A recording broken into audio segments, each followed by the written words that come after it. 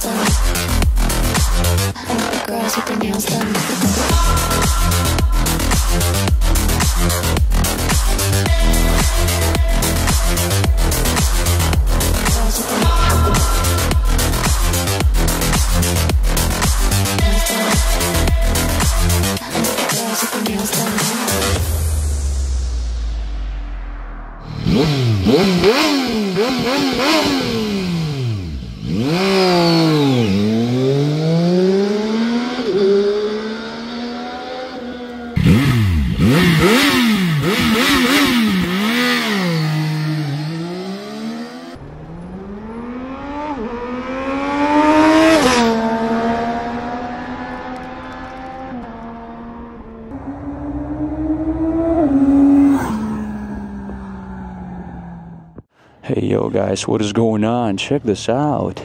This is ZONTES 703 RR in blue and gray. You know what? It looks like a Power Ranger, but to be honest, it looks better than I expected it to look. On pictures and videos it looked like something too fancy, too crazy. And don't get me wrong, this design is very radical, but still, it doesn't look too bad. It's really sharp, aggressive, but it looks kind of dope. In comparison to SR675, I would say that it looks a little bit, maybe even sportier than that. And you know what I really like? I freaking like this frame. It looks like plastic, but this is aluminum frame, and it looks very good, really, especially compared to SR675. This is something which you pay attention to right away. The curb weight of the bike is 196, but power-wise, dude, we have 102 horsepower and we have 74 Nm of torque, which is more powerful than this bad boy over there. Brakes are pretty much the same. We have 310mm dual-sided disc, J-Drone calipers, but guys, check this out. The tires are better. We have Michelin tires over here and there. So this bike, dude, is pretty dope. We have a bigger dash, so this is 6.75-inch TFT dash. We have keyless ignition, which I'm not a big fan of, but yeah, this is our dash. Honestly, I don't know. I do prefer TFT dash on SR675, but dude, let's listen to the freaking motorcycle. Ready? Come on. Maybe I need to get rid of this kickstand over here. You need to press the clutch, which makes no sense. We can actually hear right away that this motorcycle is way louder than SR675. Let me just put in the first gear. Okay, let's go. Oh yeah, we don't have a soft limiter anymore. Haha.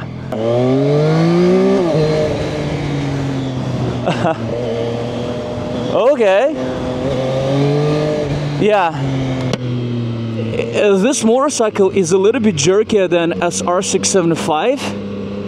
It's a little bit more aggressive, I would say. Alright guys, so this is my first time ever riding this motorcycle. And you know what? Like, it's more maneuverable. It's more agile. Yeah. What the hell? Yeah, dudes, it's more agile than SR675. Like, it's easier to zigzag, it's easier to maneuver around and swerve around, actually. I didn't expect that, to be honest. Huh, that's crazy. Power-wise, by now, it feels very similar, honestly. But it's a little bit louder. The throttle is way more sensitive and touchy. Oh my god. Okay, S mode supposed to be sport. Okay, so we weren't even in freaking sport mode, can you imagine? Okay, so we have traction control. We also have heated grips, which is pretty cool to see. And right now, as I'm in the sports mode, oh shoot, yeah, it feels a little bit more powerful. I am on my way to measure acceleration. One thing to understand, guys, is that the weather is a little bit cooler, so the traction might be a little bit worse. So far, guys, the most outstanding feature of this motorcycle for me is superb handling and extreme maneuverability in city conditions. You feel it right away after SR675. It's just way more maneuverable. Yeah, dudes, like, check this freaking out. It's just like insane. You don't need much space. I mean, it's like a freaking bicycle. What the hell?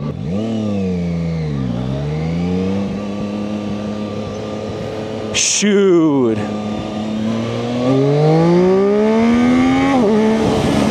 Oh, and the gearing is so different. So the first gear, shoot, all those guys on mopeds, they have no freaking idea what they do. So the gearing is different. The first gear goes all the way up to 100 kilometers per hour. We're going to check it out. But gears are longer, which I really like. So we have 42 tooth rear sprocket. And don't get me wrong, guys, this bike is freaking fast as hell. And it feels a little bit more powerful, but oh my god, oh yeah. Alright guys, listen, let me be honest with you. So just now I rode this motorcycle for 15-20 minutes. This bike is so much more maneuverable than SR675. In city conditions, guys, this bike feels weightless. It's so freaking agile. When you're like zigzagging like this, it feels so freaking good, so much more maneuverable. It needs so much less space to turn. It's crazy. I don't know, I feel like this bike would be more maneuverable even on a track.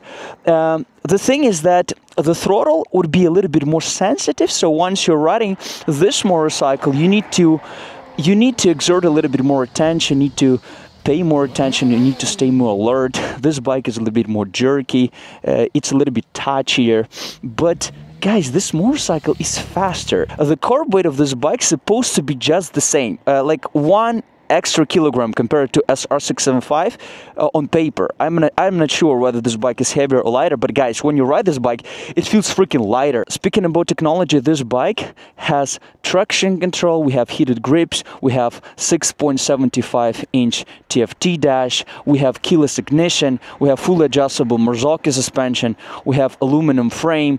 This bike has a little bit lower seat, so the seat height is 795 millimeters. We have 16-liter tank capacity versus 15-liter tank capacity on SR675. If we're talking about minuses, I would say that maybe this bike is a little bit tiny, little bit less smooth than SR675, just a little bit less smooth. The throttle will be touchier, which is a minus for some people, and it might be also a plus for some other people. For me, actually, the throttle is pretty good, but those are just like tiny little things. But overall, guys, once you hop on this bike after SR675, the first thing you would notice is how maneuverable this bike is. It's far way more freaking maneuverable than SR675, especially in city conditions. Dudes, I'm not freaking even joking. I'm so freaking pissed because as I ride this bike and as I was turning, you know, as I was swerving around in traffic, I was like, what the fuck is going on? This bike is so much more maneuverable. And it's not like, oh, you know, I think it's more maneuverable. No, you would freaking feel it right away. One more thing to mention, dudes, is that this bike is definitely much louder than SR675. So, I don't know, guys. I'm a little bit pissed because, to be honest, by now, I rode this bike for only 20 minutes. I do freaking enjoy this motorcycle more than SR675. Yes, I do enjoy it way freaking more than SR675. And you know what's crazy? The price difference is 300 RMB. So you get this aluminum frame, you get power mode, you get full adjustable Marzocchi suspension, you have all this freaking crazy package for 41,800 RMB. So far, the biggest minus of this bike is its freaking design, but other than that, this is a freaking awesome motorcycle. Crazy freaking good motorcycle. Yeah, guys, listen. I'll pull out my draggy, you know the place. I'll hop on the bike, we'll try to measure acceleration, I'll try to check the brakes, we'll also speak about quick shifter. Yeah, so without further ado, I'll just hop on this bad boy and let's go.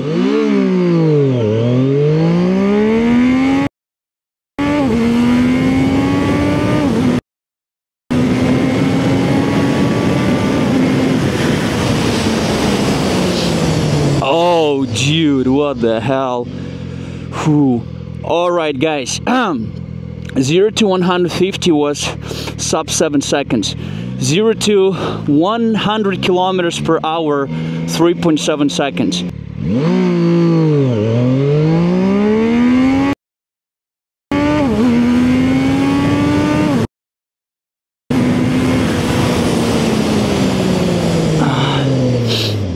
Alright, 0 to 100, 3.47 seconds, which is already faster than on SR675.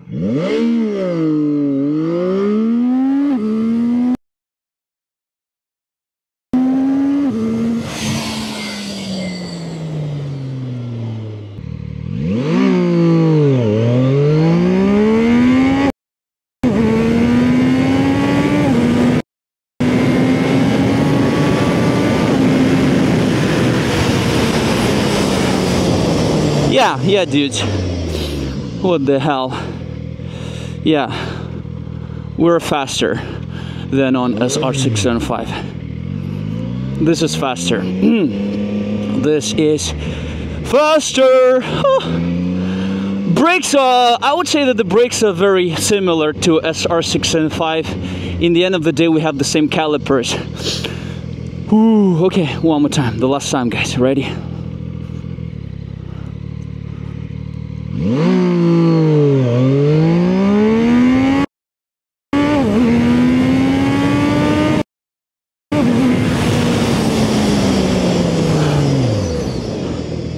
Okay, 3.52 seconds. I mean, not bad.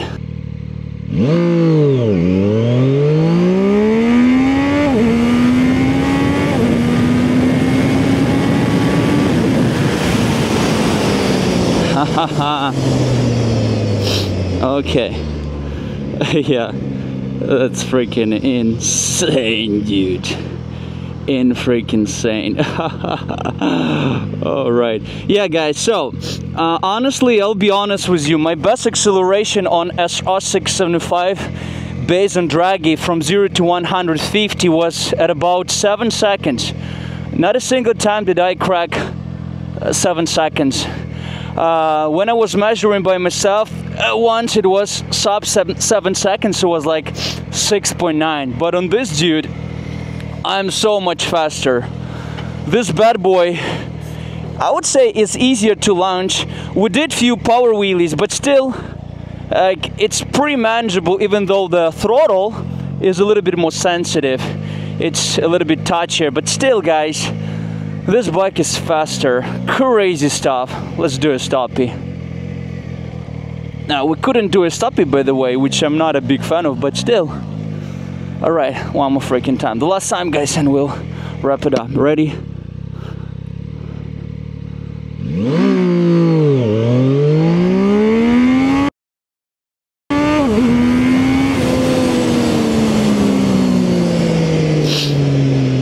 Alright. Okay. 3.43. Okay, not bad.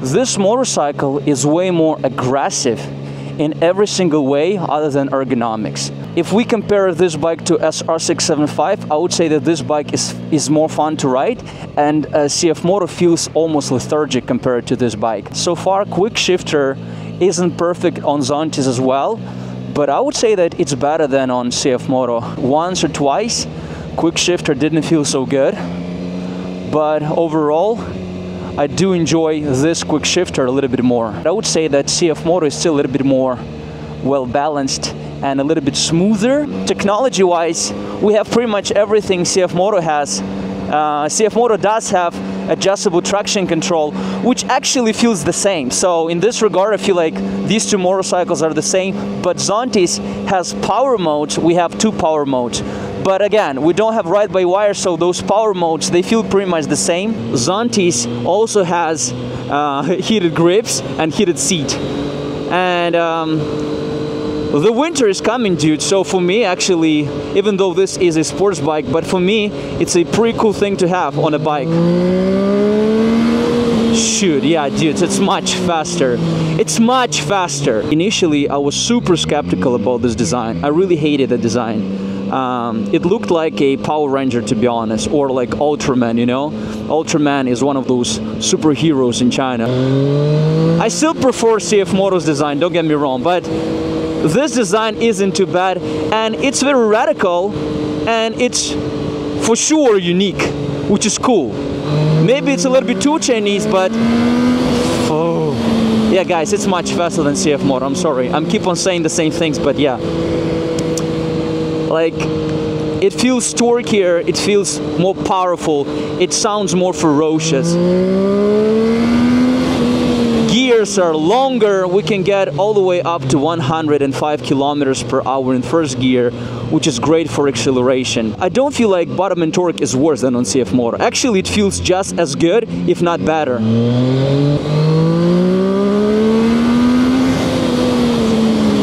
Yeah, it's not freaking close at all. It's not close at all. You know, on CF Moto, when you go hard, you expect this kind of power band to disappear. You expect the bike to eventually slow down, and the faster you go, the less power you have. So CF Moto is pretty good at the beginning, so 0 to 100 acceleration is pretty good, but then the power fades away. Meanwhile, on this bike, the power is way more linear than on CF Moto, and it feels much torquier than that. And again, top speed is more impressive. Acceleration is more impressive with me riding. Maneuverability is better. Brakes are just as good, if not better. And the ZONTES gives you this additional option of Brembo brakes for extra few thousand. So, guys, I mean, in my books, ZONTES has won the freaking competition. Yeah, I really wanted CF Moto to be better. But it is what it is, because ZONTES just feels like a more powerful motorcycle. Yeah, it's so much more powerful, dude. It's so much more powerful. Yeah. Again, the cockpit isn't as good. The dash is bigger, but I'm not a big fan of this dash. It's a little bit more difficult for me to understand what is going on here. But again, we have more technology, we have keyless ignition, which is for me a minus, but for most of you guys it will be a plus. This motorcycle has aluminum frame, which is so freaking good. It feels so much better, it feels so much more maneuverable compared to CF Moto SR605. Oh shit. Please let me know what you think about this motorcycle in the comment section below. Would you still choose CF Moto SR675 over ZONTES? If you would choose CF Moto, tell me why.